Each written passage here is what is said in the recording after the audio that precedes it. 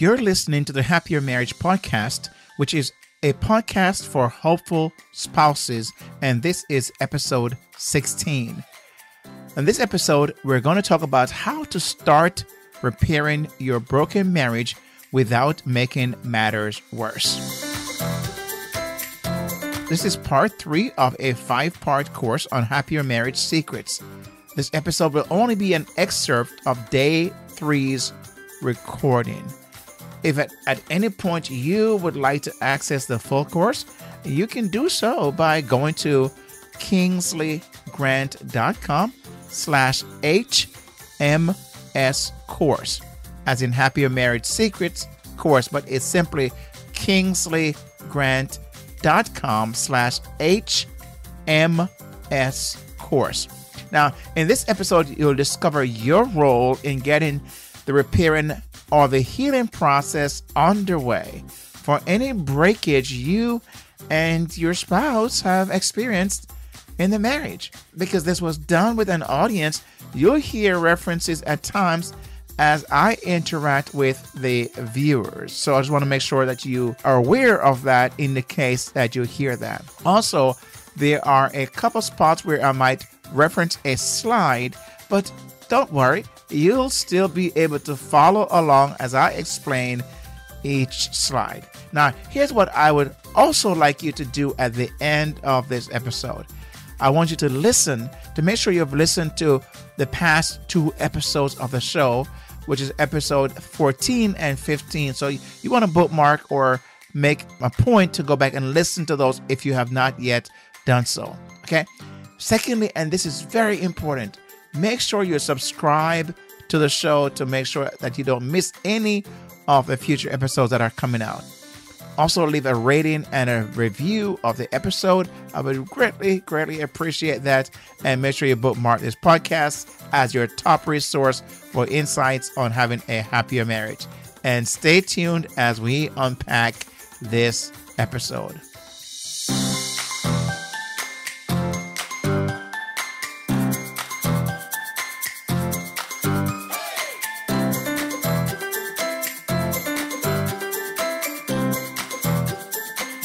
I'm Kingsley Grant, a licensed marriage and family therapist, certified relationship coach, and an in-demand speaker who have been married for over 3 decades with 2 adult children.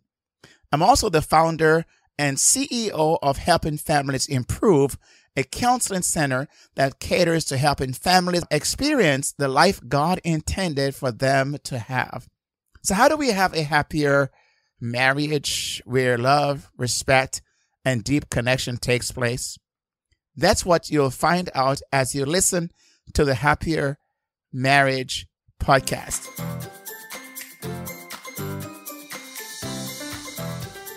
What's up, ladies and gentlemen of Happier Marriage World? I hope you're ready for another round of the Happier Marriage Podcast for hopeful spouses. This episode might trigger you because it's going to require you to do some soul searching. But that is one of the purposes of this show, right? To stir things up and then to take you in for a safe landing. So buckle up and here we go. Are you ready to heal? Are you ready to know how to heal both yourself as well as the other person, your spouse in the relationship? If you are ready for this, put hashtag ready and let me know that you're ready to heal and to offer healing to your relationship and to your spouse. Okay, great. Ready is what I hear, so let's go. Now, as you can see in these arrows, it's pushing towards each other. In disruptive, if you remember, is pushing away from each other. There's a pushing away. Here we are pushing towards each other. In our day number 2, we find ourselves pushing away from each other, pushing away. Today, we are pushing towards each other. Now, as the agenda outlined, we said that there must first be a desire. You must have a desire, right? So your spouse may not have a desire right now to heal the relationship or you, but you must have a desire to want to heal yourself and the relationship, right? You must start with that. Why is that so important? Because if we don't identify, if we don't commit to a desire, we're never going to get what we really need. And I want to share with you and how this really looks and why it is so important. Now, there is a movie, or I would say a documentary called The Chosen. If you have not seen that, download the app called The Chosen and watch it. It's a must watch. It's incredible, right? I think they're now working on season number 3, and I won't give it away and spoil it. I won't do that, but you've got to watch The Chosen. It is incredible. And it's an app you can download and watch at your heart's content. Now, this picture here, it may be not as clear as, and it's okay, it doesn't have to be, but it's in The Chosen. It's the point where, and if you are a person of the Bible, then you remember the story. If not, it's good to hear the story, because there was a man, this pool right here is called the Pool of Bethesda.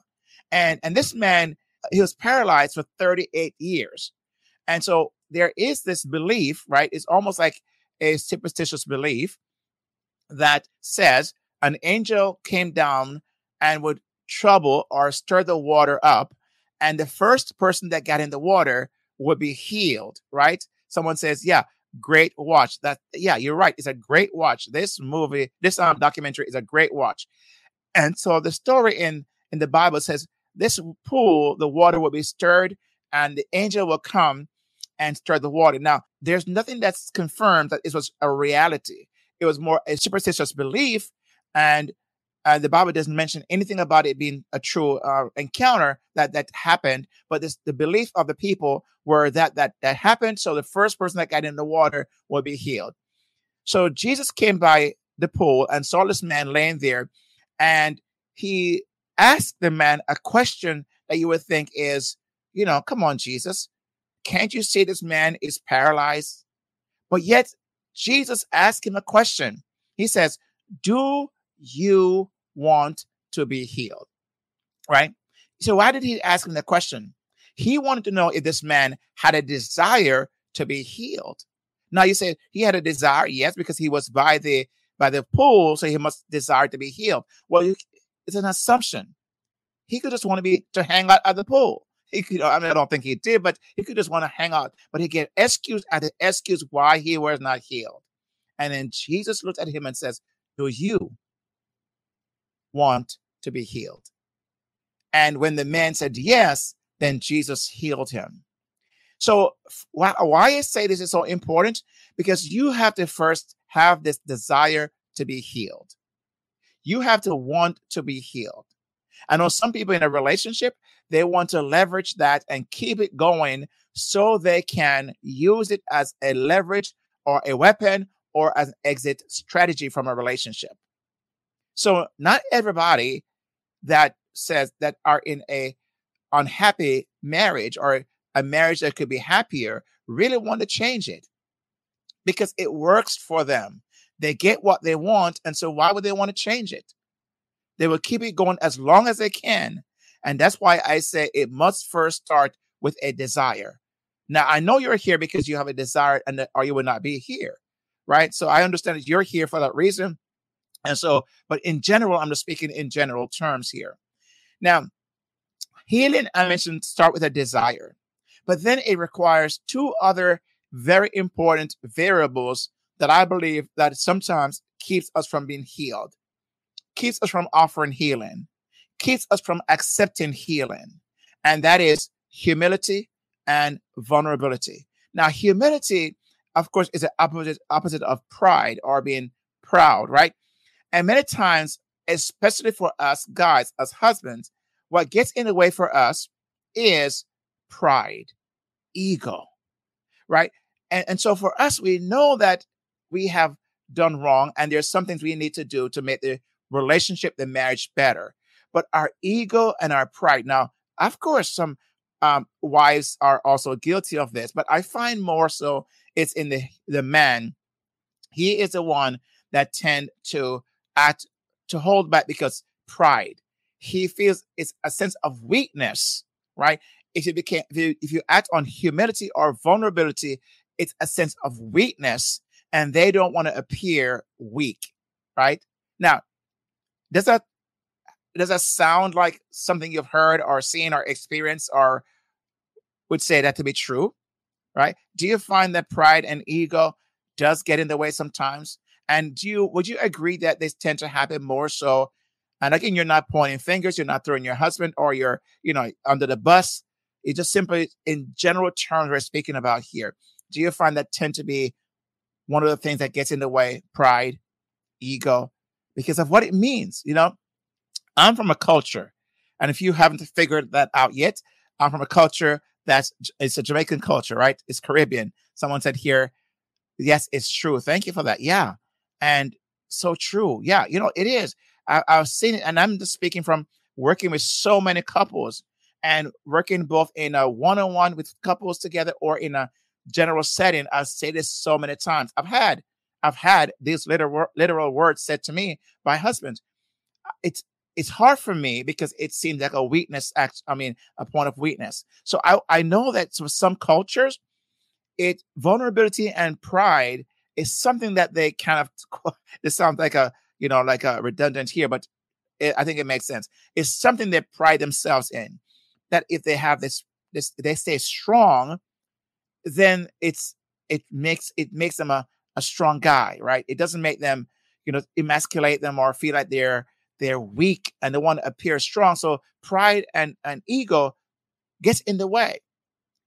And then once they have stepped over pride and said, okay, I'm going to swallow my pride because what's the alternative? What is it costing me? Then they have to become vulnerable. Now, vulnerability and humility opens the door for risk. Yes, I'm not going to say there's not some risk involved. There is risks involved because it's a risk of rejection, right? It's a risk that this person may not even embrace or entertain the fact that I'm trying to create healing in our relationship. And that's a hard thing. It's a struggle. And my heart goes out to a spouse, a husband or a wife who's trying to fix the relationship, I would use the word heal the relationship. And the other person is so stubborn, they don't want to move. They want to prove a point. They want you to suffer. They want you to crawl. They want you to crawl on your knees and on nails and glass. And that's an extreme, but they want you to grovel in the ground to show you how much that you deserve to pay that price. And they don't want to accept. But listen, the point is that, yes, it's risky, but what's the alternative? What's the alternative? How is it going for you right now? Aren't there some risks involved if things don't change? Remember, I said on day number 1, if nothing changes, nothing changes. So isn't there some risks, right? Aren't there risks at play right now if nothing changes? Yes, there is. There are risks of more hurt and pain and scars. And even, like I mentioned in day number 2, opportunities for abuse, physical. I just heard a story recently that really ripped my heart because I know this father, and what happened, he got the news that his daughter was gunned down, was shot and killed by her husband. And it's somebody, I don't know the daughter, but I know the father. And I began to think about how did that happen? Obviously, the relationship she was in there, I don't know the story, but the point is that if nothing changes, nothing changes. Those are some things that can happen when I don't possibly take the risk of doing something that would heal the relationship, right? And so, yes, it's risky, but I love this quote that I'm going to share with you. And I want you to read it very slowly with me because this is really a very important quote. The quote is attributed to Leo Buscaglia. Okay, that's his name. I can't pronounce his last name. That's not important. But he says this: the person who risks nothing, does nothing, has nothing, is nothing, and becomes nothing.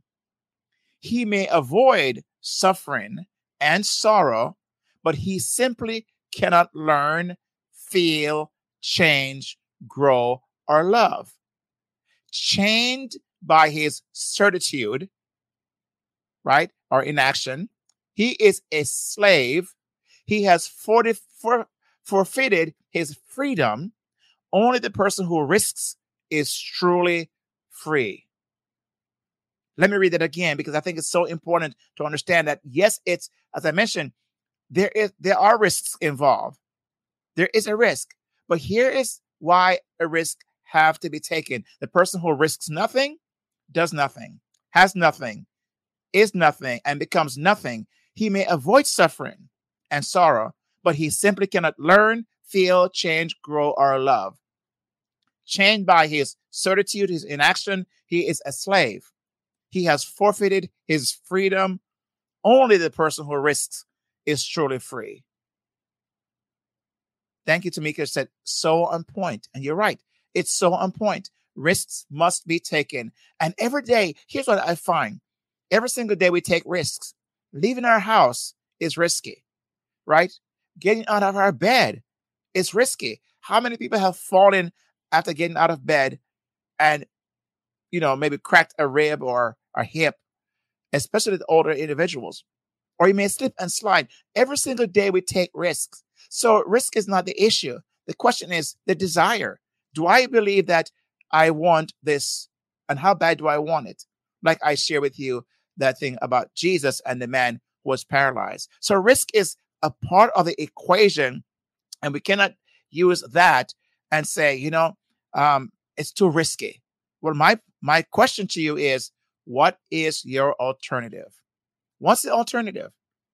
Things stay as they are and run the risks of things getting worse, or taking the risk of possibly things getting better? That's a decision you have to make, right? Now, I love this scripture verse in the Bible that says this: God is opposed to the proud. But notice what comes after. But gives grace to the humble. So God is also into this whole thing of saying, hey, I want to give you grace to get healing underway. I want to give you grace to get your heart healed, your relationship healed, and your spouse's heart healed as well, right? So we then need to then move to, how do we go about this? What are some things we need to do? And we need to then request, offer, and accept healing. We need to request it, right? Now, if you were sick, you need to go to the doctor and request the doctor to help you overcome your sickness, right? That doctor is going to offer you a prescription. You have to choose to accept the prescription or not. So the question is, do you want to be healed? So there's a part that we all have to play. We need to be requesting it. We need to accept what's offered to us, right? That is where we've got to start: requesting, offering, and accepting healing. Okay. Now, in day number 2, I left you at the end of day number 2 with this question: what are you responsible for? What's your role? And you wrote down, and hopefully have your list with you of what you are responsible for from day number 2. Again, this list is why I said to you, hang on to the list and bring that list to day number 3. So you should have your list of the things you have identified by looking in the mirror of what you are responsible for. What's the role you have played? Small or great, what is the role? Now you have that list. What do you do with that list? Well, I said to hang on to that list because day number 3 is where we are going to speak about that to some degree. So we've got to accept responsibility. The first thing, after we have the desire and have stepped over pride and unwilling to be vulnerable, we have to accept responsibility for our part, right? We're not responsible for what may have happened, what your spouse may have done. We have to accept responsibility by looking in the mirror. What contribution? How did I contribute to what has happened? Is there a part that I have to play? Right? Every one of us have to look in the mirror, or need to look in the mirror, if we're going to start healing. Because if we don't look in the mirror and see what the role we've played, it's going to be almost impossible to get healing. Why?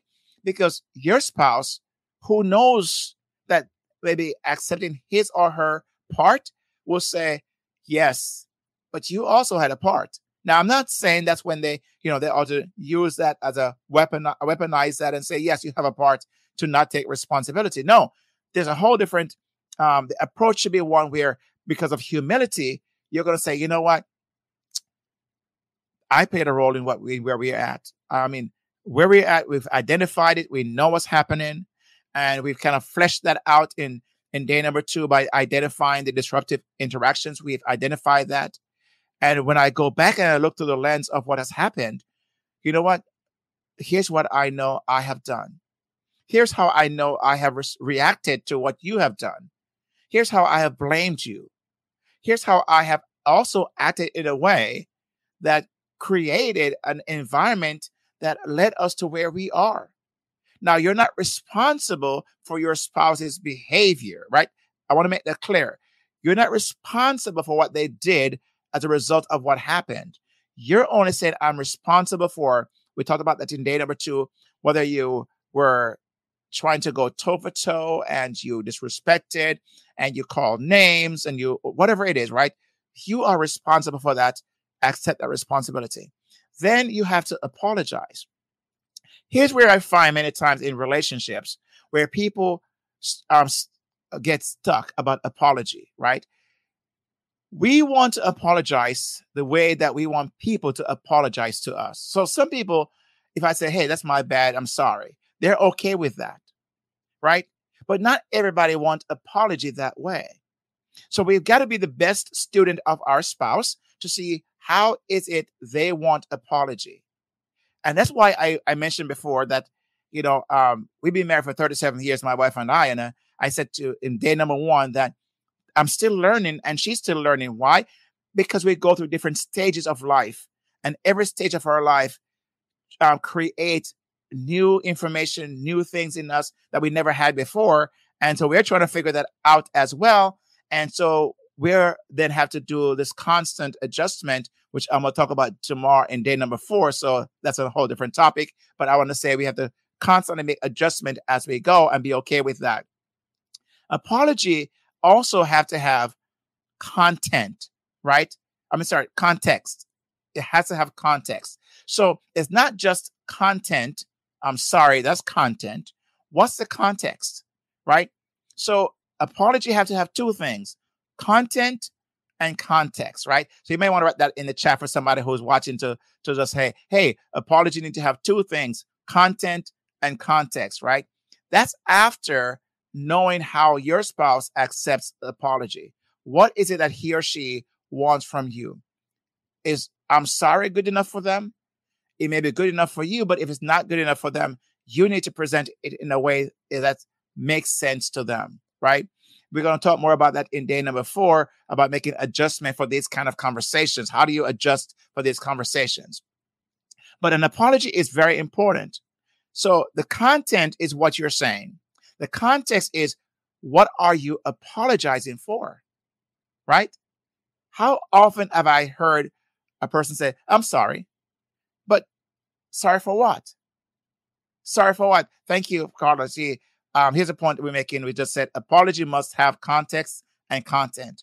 That's very important. And I just, as I said that, I wanted to have it shown because you can actually see it on the screen as well. Apology must have context and content. Now, we need to know, what are we apologizing for? Because if you hurt me or I hurt you and I say, I'm sorry, my brain is not fully satisfied because I'm thinking, okay, what are you sorry for? Is it something that happened last week, yesterday, today?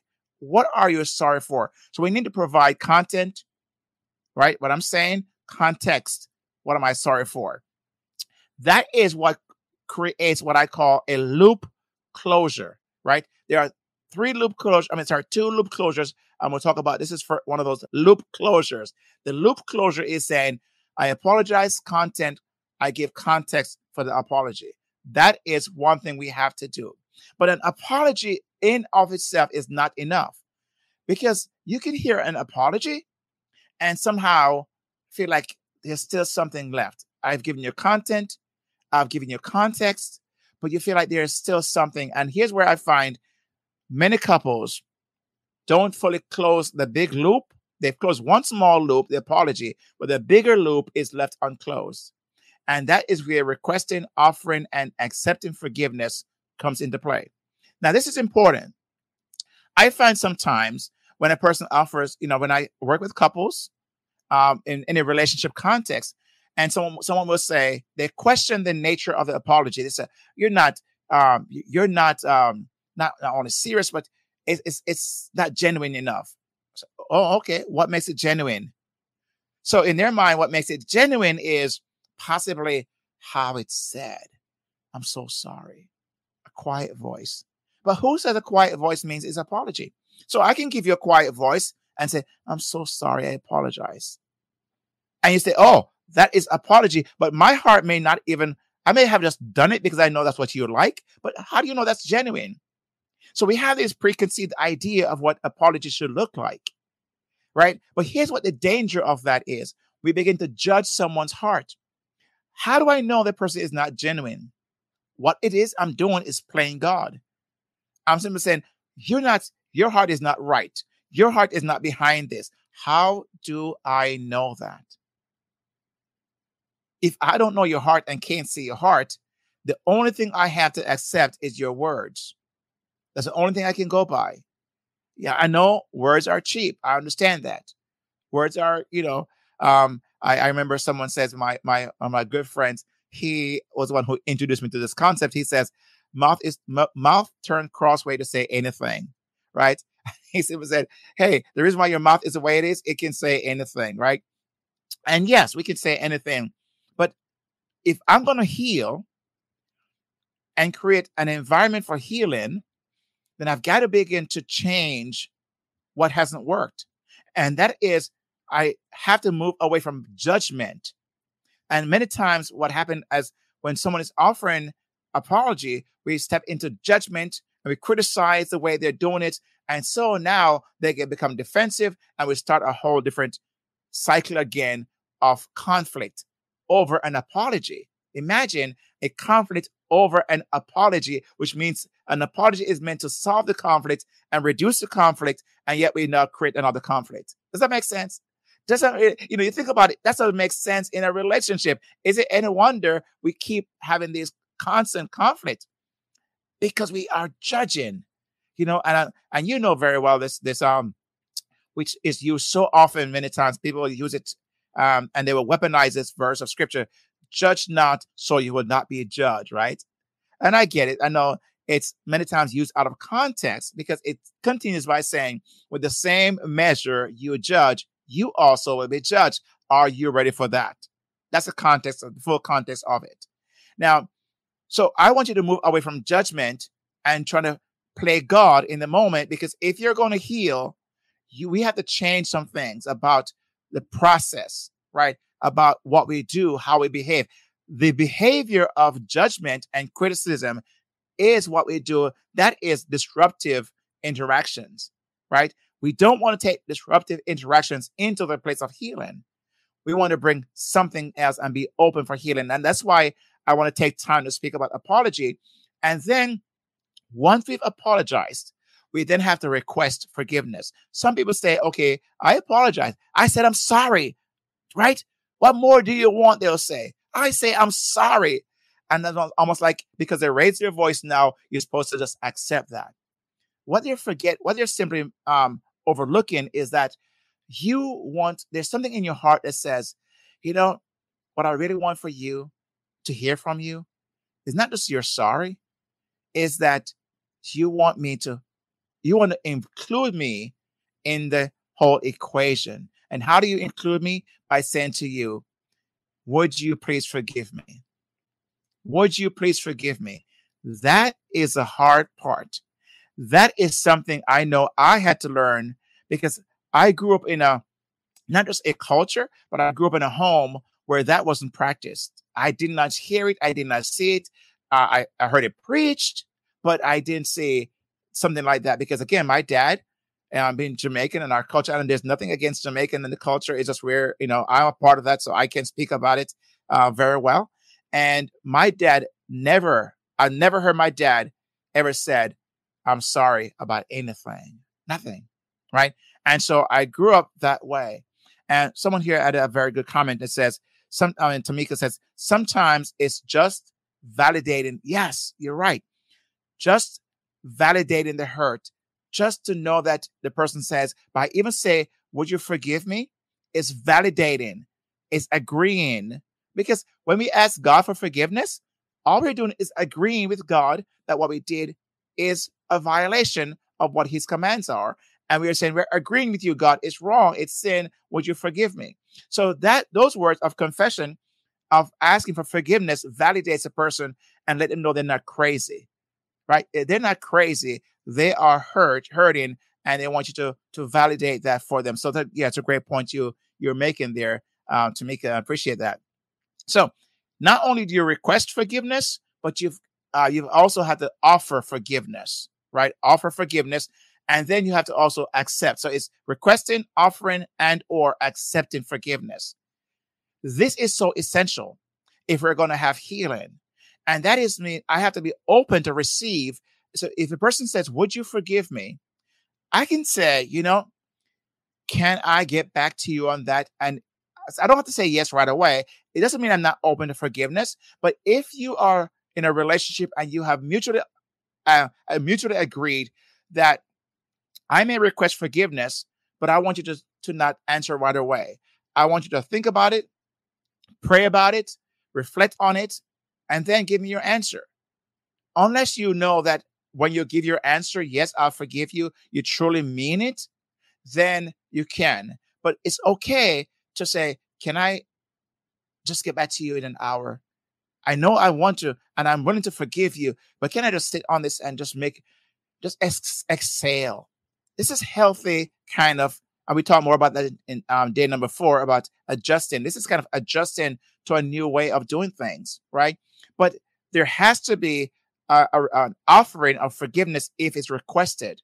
Now, here's what I think some people have also a hard time. They'll say, "Well, if I forgive, does that mean I have to forget?" No one says you ought to forget. Nowhere do we find that's also part of the equation. Because if you are going to ever forget a hurt, that means you have to either have amnesia or God have to do a miracle, right? Now, the question is, can you, over time, have that offense be so become so blurred because you've moved away from it that you're hard to remember it? Yes. You, over time, it can become almost like a blur in the background. You can't even recall all the details. You move so far away from it, you don't have even that as a fresh memory because you're truly forgiven. And here is where you know that you're forgiven. You're forgiving that person. If you forgive that person, right, because you remember it doesn't mean you haven't forgiven, right? You remember it because you're human. But when you remember it, you don't bring it up, right? When you truly forgive, you do not bring that up with your spouse again.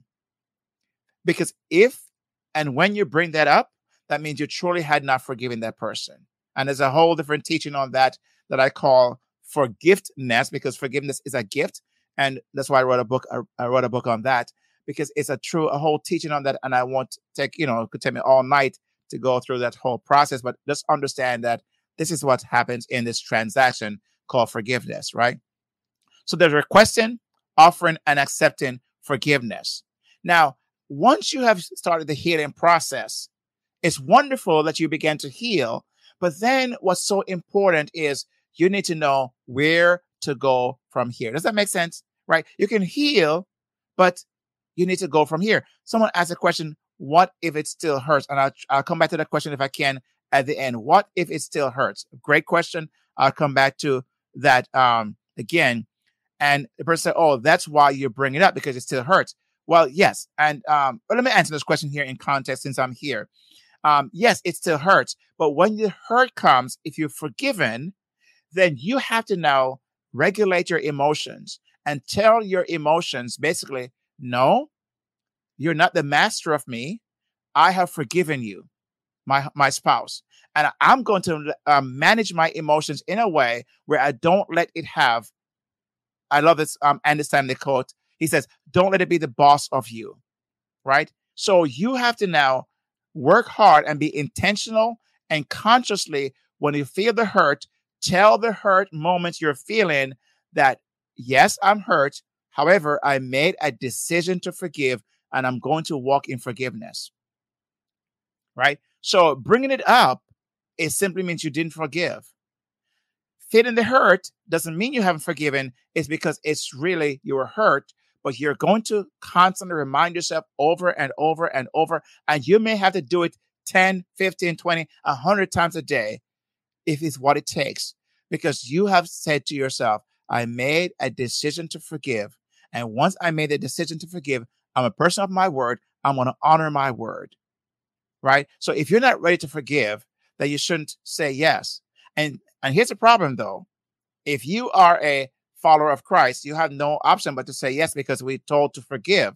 But it doesn't mean you won't feel it, you won't hurt, you won't have the sting of it. There's nothing that says you won't have those. And that's why I say I could teach a whole night on forgiveness, because these are the questions that comes up many, many times.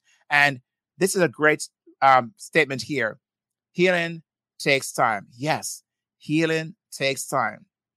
You know, I prefer that statement, which I make many times, because most times we hear, "Oh, time heals all wounds." That's not true. That's not true.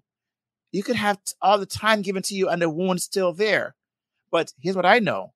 Healing takes time. Whatever that looks like, it takes time. And you should only be the one that paces yourself. No one should rush you. No one should tell you should get over it by now. That's not how healing takes place, right? Imagine you have a cut and it's not yet healed. Oh, get over that by now. It should be healed. What do you mean? My body heals different from yours. And for you, it may be overnight. For me, maybe 2 or 3 days or 2 or 3 weeks. I have to know what healing is like for me, and let that be what I operate by. So you have to design the future. What do you want instead of what you had? Some people will say, I want our relationship to go back to what it was. Really? Really? Isn't it what it was that led to where you are? So as much as you would like, the former days, I love the Bible verse that says, forget the former days. Why? Because the former days may not be as beautiful or as exciting as you truly think it was. When you were in it, it seems that way. But I can tell you, it's part of that led to where you are.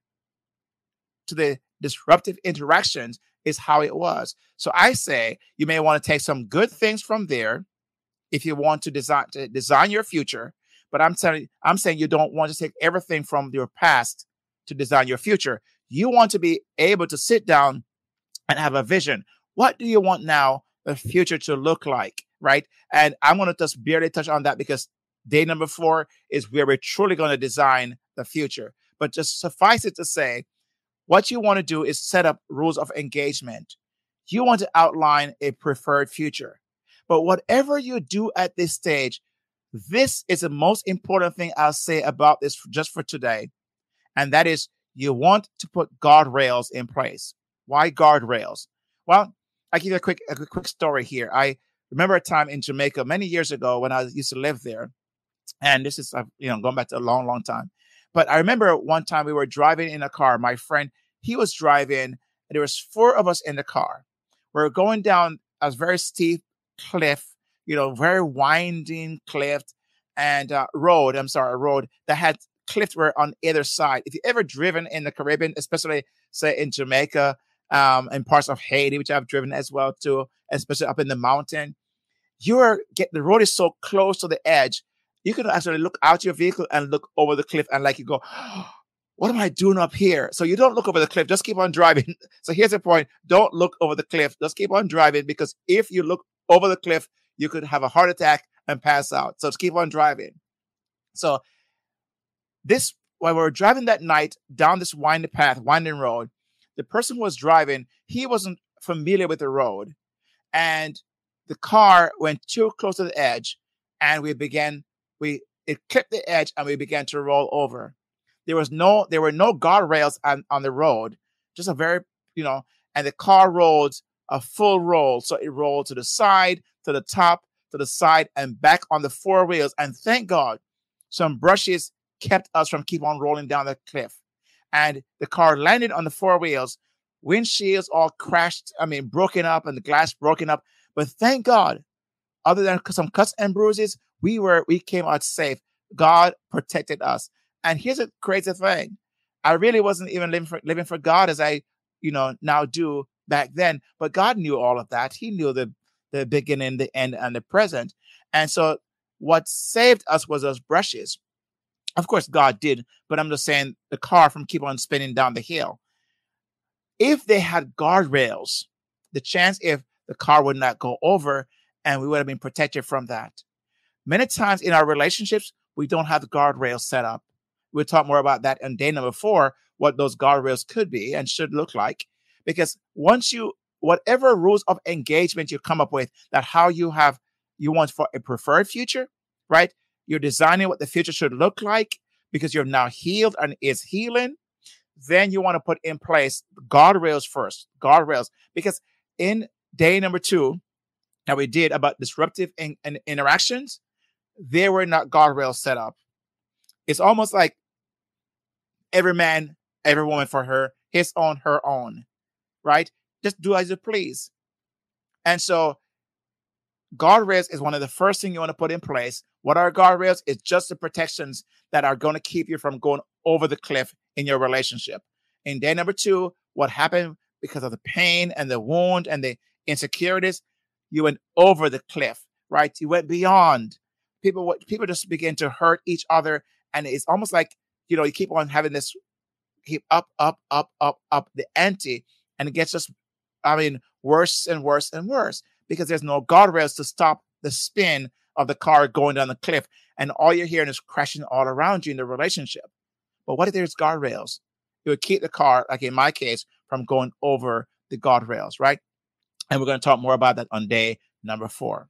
Now, we want to come back as we're kind of going for the landing here. Remember, all we've covered so far today is what needs to happen between the number you choose and the next number you want to get to. That's your preferred future. The next number is your preferred future. What do you want to see happening in your preferred future? Now, it's not that it's going to be you get there and stop. No, as you can see, the number in our example is 6. Our preferred future is 7 because that's doable. It's manageable. It's small bites. We want to take what we want to, yes, we want a big picture from 6 to 9 or, yes, but we have to go one step at a time. Remember, the journey of 1,000 miles begins with one step. And so the one step is where we have all we talked about in day number 3. This day right here is what is going to take us to the next level. That's all we need to build momentum, to feel like we have a win, to feel like our relationship is now breathing. That's all we're looking for, right?